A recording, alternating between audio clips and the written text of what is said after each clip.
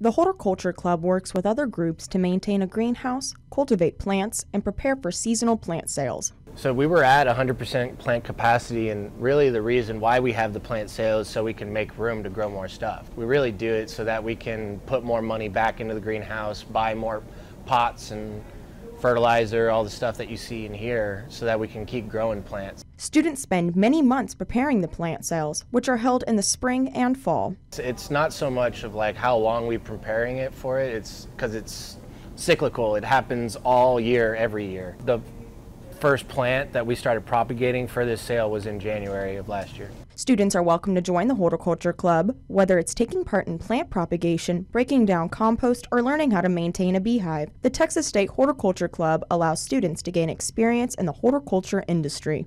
So the Horticulture Club is really three clubs. There's the Horticulture Club, which is Hortus Colaire. There's Bobcat Buzz, which is our bee club. And then there's Bobcat Blend, which is our composting and food recycling club. The Horticulture Club is more than just plant sales. It's students striving to educate individuals to be more environmentally conscious. For more information on the Horticulture Club, visit ag.txstate.edu. For Bobcat Update, I'm Alex Sereno.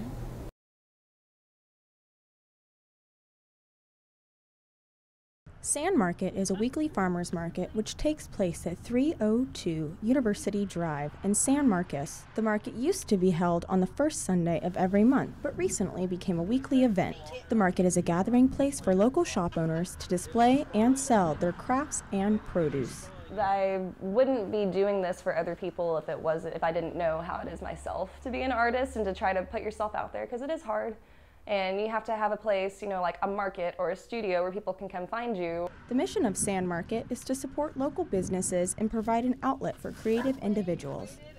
Whenever you buy from them instead, you get something even better than what you would get at the store, at your normal stores, but then you're also giving that artist or that maker or that artisan, whatever they're doing, that feeds in to help them keep creating more and doing more. And everyone that does canning, making whatever they're making, their stuff's just going to get better the more they have to invest in that industry or with that product.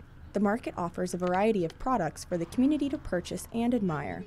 How to build the wealth is to take it from places that are generating huge wealth, which Austin is one of those places, or New Braunfels. A lot of people live in San Marcos, work at those places.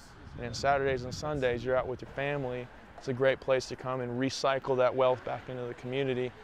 The Sunday Sand Market has everything from locally grown produce to handmade goods. For Bobcat Update, I'm Alex Sereno.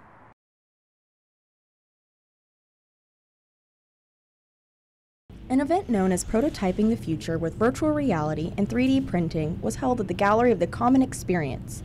Students were given the opportunity to work with a virtual reality headset and to create a structure using a 3D printer. I showed them how to use the tools to create virtual sculptures, essentially, and they created single objects that will then be, those files will then be processed to make sure there's no errors and that they're ready to interface with the 3D printers in the print lab. For some students, it was their first time engaging with virtual reality.